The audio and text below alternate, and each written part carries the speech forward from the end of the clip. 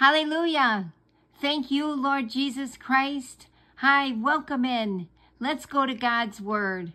The fear of the Lord is the beginning of wisdom, and the knowledge of the Holy One is understanding. Proverbs 9, verse 10. May 5. You may have seen videos on the internet where people cause explosions due to careless fireworks. You've probably heard stories of divers swimming with sharks and wishing they hadn't.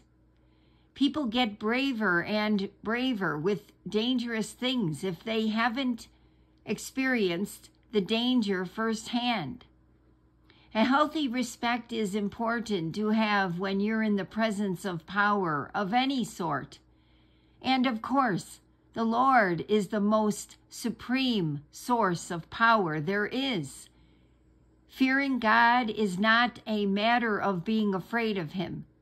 It's a matter of standing in great awe, understanding that He is far beyond comprehension, and recognizing that He and His power cannot be harnessed.